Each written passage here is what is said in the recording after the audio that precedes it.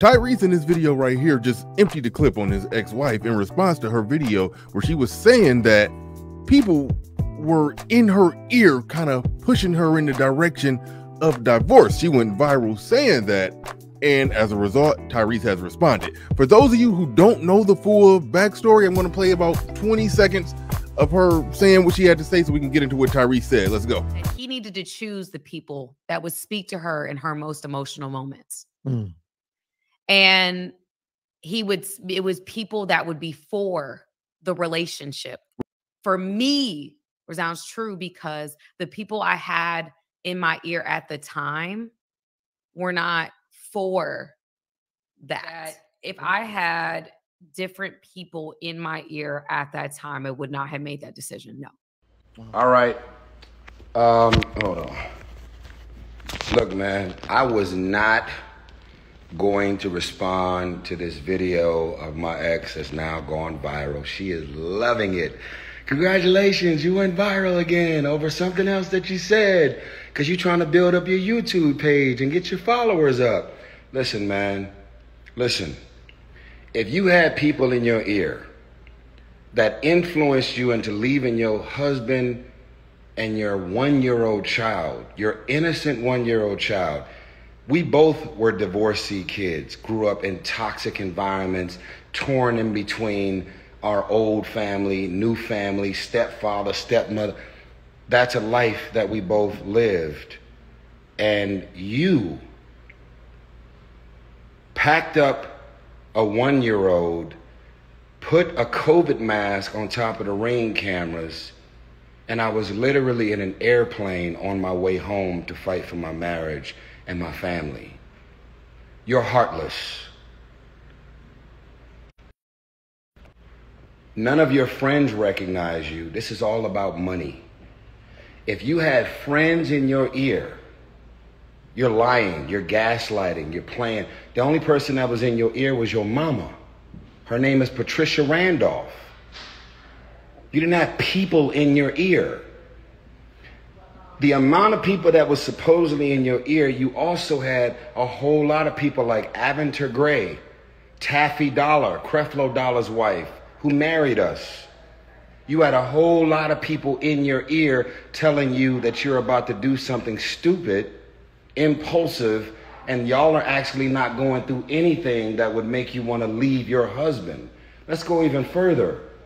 When Aventer Gray and Pastor John Gray were having their own marital issues at the time, you arranged a therapy session with Aventer Gray at our house. And when she walked out of her therapy session, she walked into the foyer where the Bumblebee is, and there was 50 boxes with like 7 or 8 people there packing up all the shit to leave the house. And I was in an airplane on my way home to try and fight and save our marriage. So if you had people in your ear at the time, they must be still in your ear because you're still trying to get $20,000 a month for a 5-year-old. You make $160,000 a year on your own. This is all a game. You're clout chasing. You're something that I don't even know. A simple woman, not into materialistic things, don't care about fame and mansions and popularity. You're everything that you told me and all of your friends and loved ones that you wasn't. If you wanted to be famous, boo-boo, that's all you had to say. Tell us how you really feel, black man.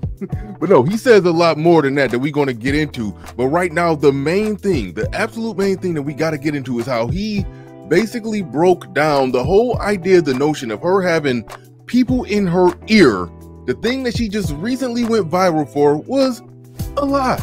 That she had the right people in her ear. If it was people in her ear that was up to no good, they had a dream team of married people that counsel other married people. They had, and those people said that this is nothing, absolutely nothing to get a divorce over. That is deep. It proves the thing that we've been saying for so long, that so many of them just file those divorces on a whim, and everybody is saying, no, there's good reasons why. No, there's not. No, there's not. In some cases, of course, but for a lot of the cases, like this one, it is no good reason. How could you be on the internet talking about how you learned, you've grown, you've healed, but you're still trying to bleed a man dry to the point of $20,000 in child support and trying to tear up the prenup to try to get more than what he's already giving you from it? Everything about the way you left me was heartless. It was evil. You never considered me, your marriage, and let alone your innocent 1-year-old child. She had to celebrate her 2nd birthday apart. And if you really are really suddenly caring about the effects that you've had on me and your family, why don't you sick these fucking lawyers off of me? Call your lawyers right now and tell them that everything that you're still trying to get right now, you don't want it no more. $20,000 a month for a child? Our prenup says no alimony. Our prenup said everything that the prenup said. You're trying to crack the prenup. And it's been 3 years of it. I should have never hired an attorney. I had a prenup. Everything that I was supposed to give you in the prenup, I gave it to you. You want more. And it's been 3 years.